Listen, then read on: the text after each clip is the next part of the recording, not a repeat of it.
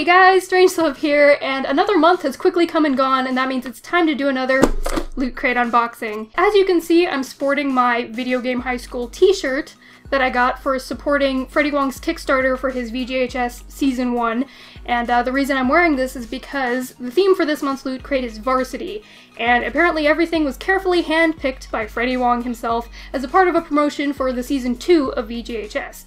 So I'm really excited to see what's in this Loot Crate, and I think we should get started.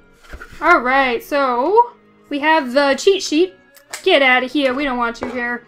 The first official item out of the Loot Crate is some Darth Vader earbuds. Alright. But yeah, these are pretty sweet. Darth Vader earbuds. It has a picture of Darth Maul in the corner, so I don't know if they offer Darth Maul earbuds and then I just got the Vader ones, but I'm happy with Darth Vader. I think I'll put these to good use. Look, these are your earbuds. Next up, we have an Iron Man Pez dispenser.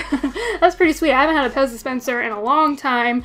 It's actually a Marvel Pez dispenser, so I guess people might have gotten different ones, but I'm glad I got Iron Man because I don't really like the other Marvel characters. So yeah, got lucky on that one. Next up is a Sonic the Hedgehog air freshener. I love Sonic the Hedgehog, and Sonic was actually one of my first games I ever played as a kid. So I guess Freddie Wong knows me too well. I'm not really sure what a hedgehog is supposed to smell like. Fruity.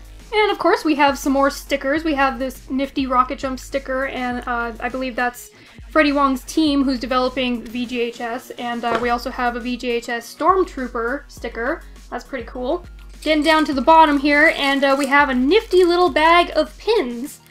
And they look like they're the little specialties of all the students at VGHS. If you've watched the show, you would know that everybody in the school, all the students, kind of like pick a major, but they pick their specialty of video games. And all of these are the different specialties, it looks like. So School of Arms and Marksmanship, School of Force and Finesse, School of Tactics and Strategy, School of Speed and Control, School of Adventure and Discovery, but no School of Hard Knocks. I think I'd probably wear the School of Arms and Marksmanship because I'm more of a shooter fan myself. Either that or the School of Adventure and Discovery, which is this cool little sword. But they're all pretty neat. So if you guys went to VGHS, what school would you belong to? Let me know in the comments. We also have a pencil, a VGHS pencil that says Emergency Wireless Keyboard. Very clever, I see what you did there. And last but not least, a copy of Video Game High School Season 1 on DVD.